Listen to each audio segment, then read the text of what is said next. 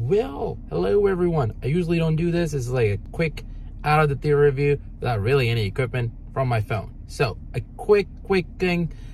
This was a lot of movie, and not in the sense that it's a 3-hour movie, which it is, but there is a lot of story. I'm not gonna get into like the details and everything, non-spoiler, we're keeping it, but just a quick thought. This is a perfectly James Cameron movie. It's, if you like the first, you're gonna like the second one.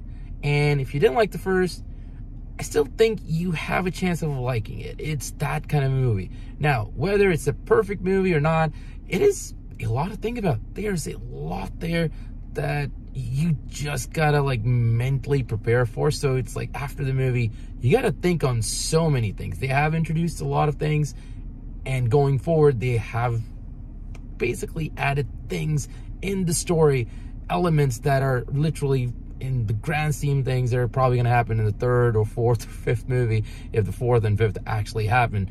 But yeah, it is a movie. It is a big movie. It's not a movie that we usually see. You know, Marvel movies are so, it's its own thing. Special effects obviously just were absolutely stellar. So a lot to think about.